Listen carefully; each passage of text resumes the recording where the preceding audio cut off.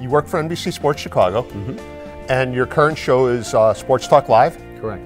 Sports Talk Live is a panel discussion that I moderate. We'll bring in 3 writers or broadcasters from other stations or papers in town, and we'll talk about the issues of the day. And I try to be more than just a traffic cop. I try to inject humor into it, and I try to inject my opinion.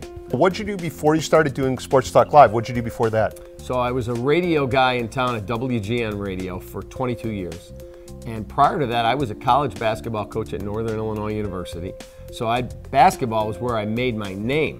I did a newsletter that covered college recruiting, and so that started getting me into media. Hey, could you come on my show and talk about how Illinois is recruiting? Or DePaul. Illinois and DePaul were huge back then. You're a proud Illinois grad.